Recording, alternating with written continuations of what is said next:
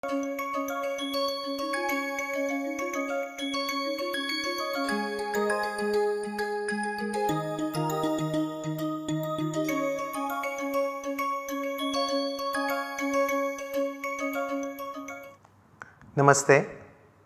In last few sessions we are studying the analysis of statements. So, we have in detail studying the shipping corporation case, calculating the comparative common size as well as trend, and then we went for calculation of ratios. So, for Havells Limited we have calculated first the balance sheet ratios. Three important ratios, one was current ratio, quick ratio, and the third one was debt equity ratio. Then for P&L we have calculated profitability as net profit after tax, popularly known as NP ratio, net profit before tax ratio, and also EBITDA or cash operating profit ratio. Is it clear to you?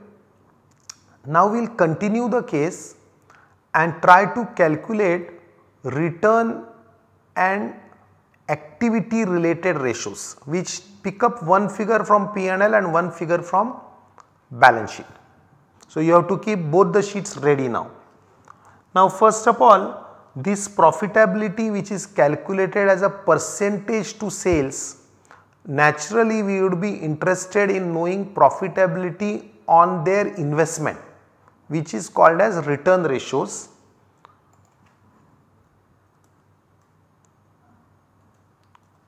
So, we would try to calculate return on equity, popularly known as ROE. Do you remember the formula? Just check from the sheet. So, this is the return meant for the equity shareholders, which is profit after tax.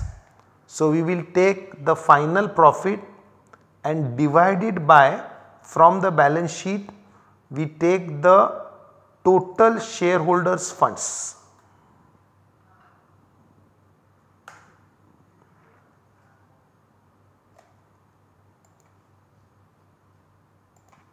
I will just do it again. So, profit after tax divided by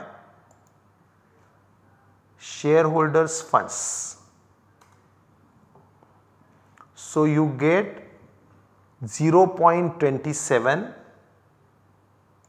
As a percentage it is better understood, it means 27% is the profitability with respect to owners or shareholders. There has been a good change from 22, it has improved to 27. You can easily compare with normal returns which you get from bank FD, which is 8 or 9%. So, definitely it is a good return, but there can be scope for even higher return. Now, the other measure is ROI, also known as return on invested or investment or return on invested capital. So, what is the formula? Instead of taking profit after tax, we will take profit before tax, and to this we are going to add the interest income if any, interest expense if any. Now, here again, should we take PBT or should we take profit before exceptional items? Actually, it makes more sense to take profit before exceptional item, because you are trying to calculate profitability of the business. Exceptional items are not regularly going to recur. You can see it is a big amount, 202. So, we will go for 711, which is in the numerator. We will put it in bracket because this is the profit before tax and before exceptional items. To this add finance cost, which is interest and such types of costs. This is the numerator, and divide it from the balance sheet, we have to take shareholders funds plus borrowings. Okay. So, what we are doing is, in the numerator we are going to take profit before exceptional items, before taxes, add finance cost, and in the denominator we have taken owner's fund plus debt. So, we got 27%,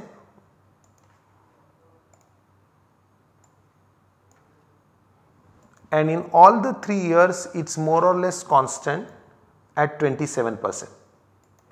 You can see here mainly it is only because of effects of taxes that there was a slight change. So, this was ROE and ROI.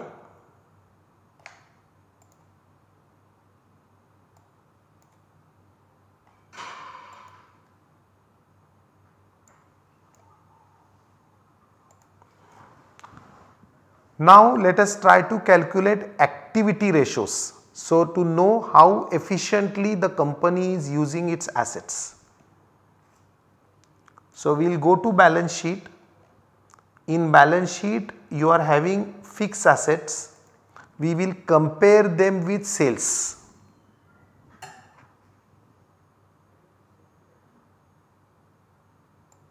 Maybe from P&L it is easier because we have got a sales figure here.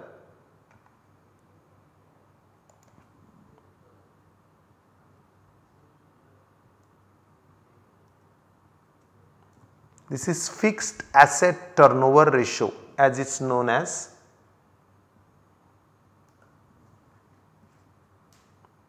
So, normally we will go for operating revenue, total operating revenue, and divide it by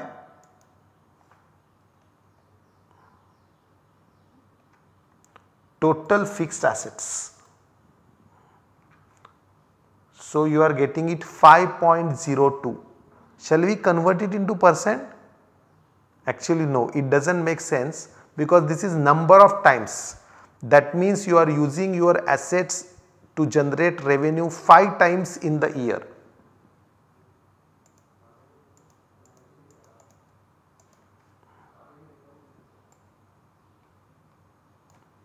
Over the period of time you will find it is more or less constant. Although their profits, the revenues are increasing slowly, the fixed assets are also increasing slowly. So, more or less steady fixed asset turnover ratio. Now, we can also calculate other type of turnover ratios. I will just keep them here. One is TAT, that is total asset turnover ratio. So, let us compare the total revenue and divide it by total of all the assets.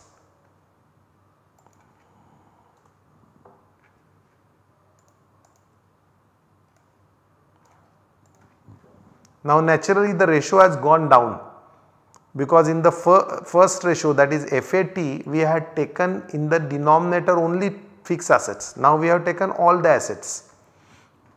So, you can see there is a, compare it to FAT, this is lesser ratio, it is slightly going down, but it is more or less constant. So, this is how now going for little bit of working type capital types of assets, we can calculate inventory turnover ratio.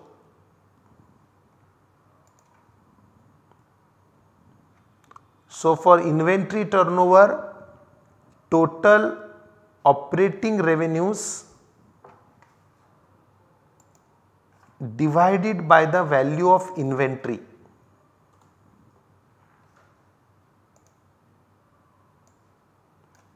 Which is 6.93 or 7.5 and 6.91. So, it is more or less constant. The efficiency of use of inventory had increased a bit, now it has fallen. Now, would you like to convert it into number of days? It is known as inventory velocity. Let us try to do that.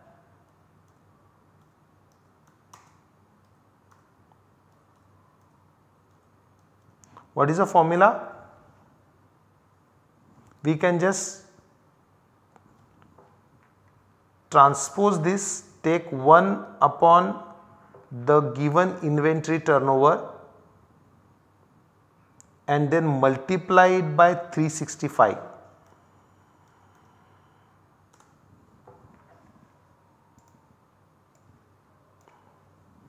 So, this is in terms of days.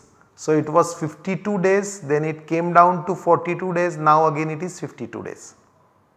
So, that means any inventory which comes in remains with the company for 52 days. Same way it can also be done for debtors and for other assets.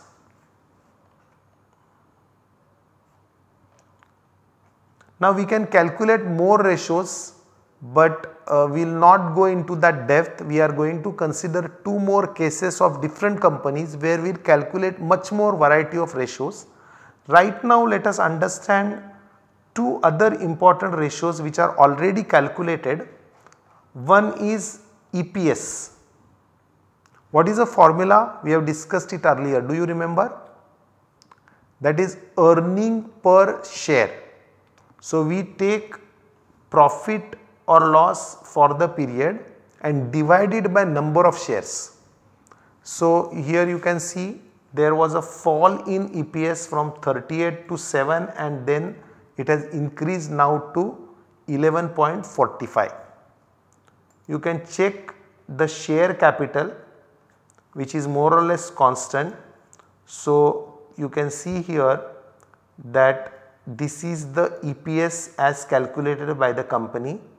There are no pending warrants etc. So, diluted EPS and basic EPS is more or less same.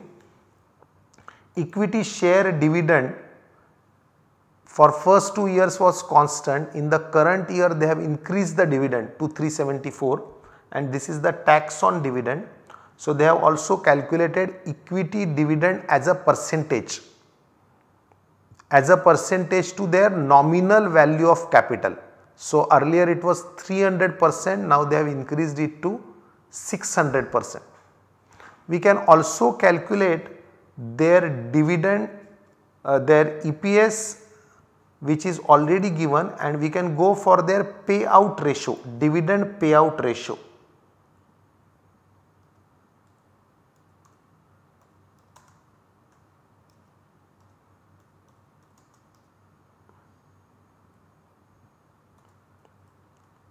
Now, there are 2 ways of doing it. Either we can go for DPS by EPS, but right now we do not have the figure of DPS, but we know the total dividend. So, what we can do is take the total dividend and divide it by the available profits, which is equity dividend of the company divided by the profit for the period. So, you are getting 52, convert it into percentage. So, you can see earlier company was distributing 40% of their profit. Now, since the profits have increased, but they have doubled the dividend. So, the percentage of distribution has gone to 52%. Is it good to have higher or lower ratio? There is nothing good or bad, but higher ratio signifies that company has decided to distribute more profits. A lower ratio will mean that company is distributing less but retaining the profit for own growth. So, it depends on the strategy of the company and on the opportunities which they have. Okay, so, we have just calculated few important ratios here. Now, in the next problem, we will go for more detailed ratio, taking out a particular company and looking for variety of aspects of that company. In the meantime, I will request you to go through the ratio sheets which are given to you and also variety of problems which we have already discussed. Having calculated variety of ratios of profitability, return as well as the activity, let us have a look at expense ratios. So, this is our profit and loss account. We have got number of expenses, particularly the larger expense is cost of material consumed. So, it will be of interest for us to know cost of material consumed is what percentage of the revenue. So, the formula for expense ratio is that particular expense ratio divided by sales. In this case, since we know the revenue from operations and we have also been given other operating revenue, we can also take total operating revenue in the denominator. So, let us find the cost of material consumed as a percentage of total operating revenue.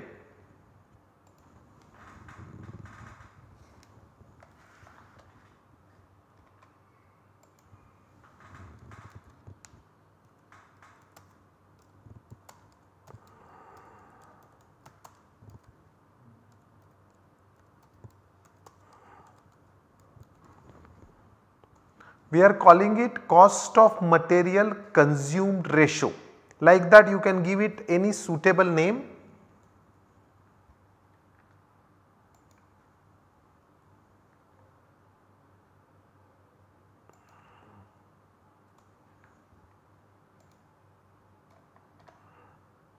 So, it is 0.52. It is better understood if we convert it into percentage.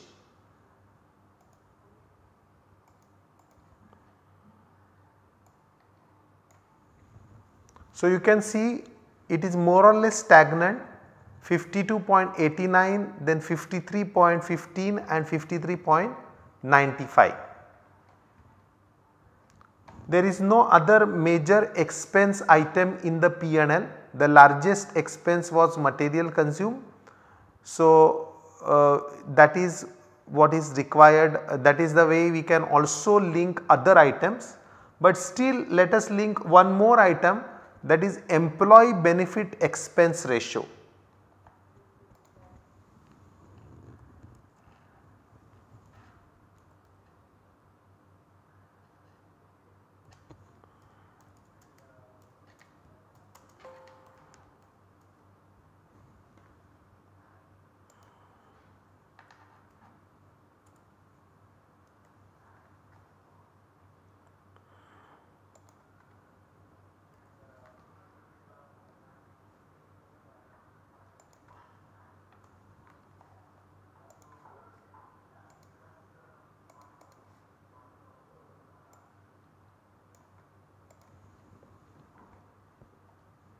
So, you can see over the period of 3 years it has increased, it is almost 7% now, earlier it was 5.28%.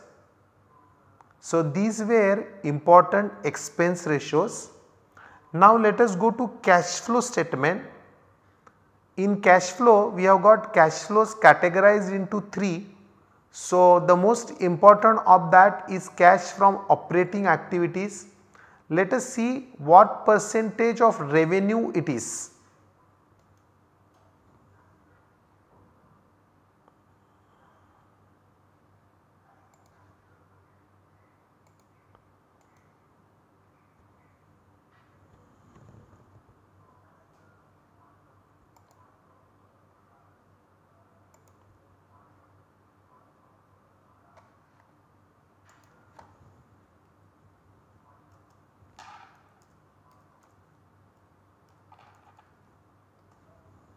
So, cash from operating activities as a percentage of revenue.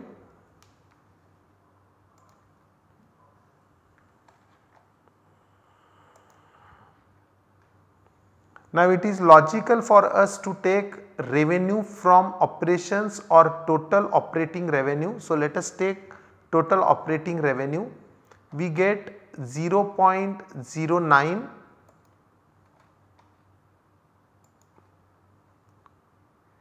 So, total operating revenue was 5436 and the cash from that revenue, of course, we have incurred variety of expenses.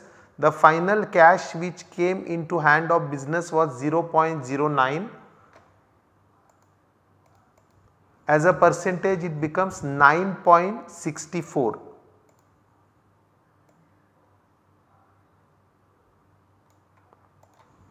So, you can see a slightly worrisome figure here. What was 13% in March 14 became 11% and now it is about 9.6%. So, there is a fall in the ratio of cash from operations as a percentage of operating revenue. One can also link the net cash from operating revenues to the operating profits.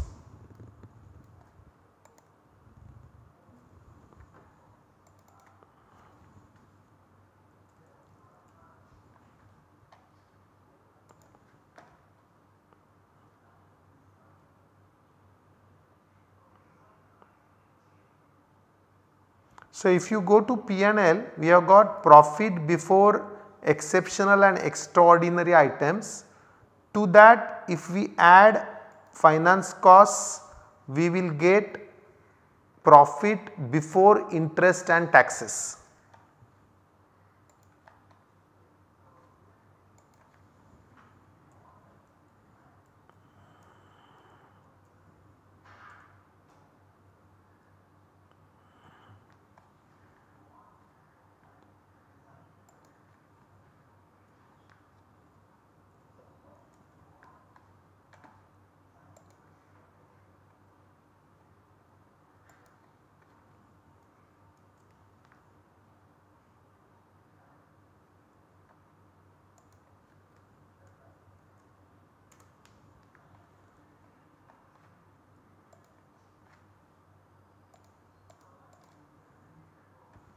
So, we get 72%. So, out of the profits which we are reporting, 72% is available as cash from operations for the business.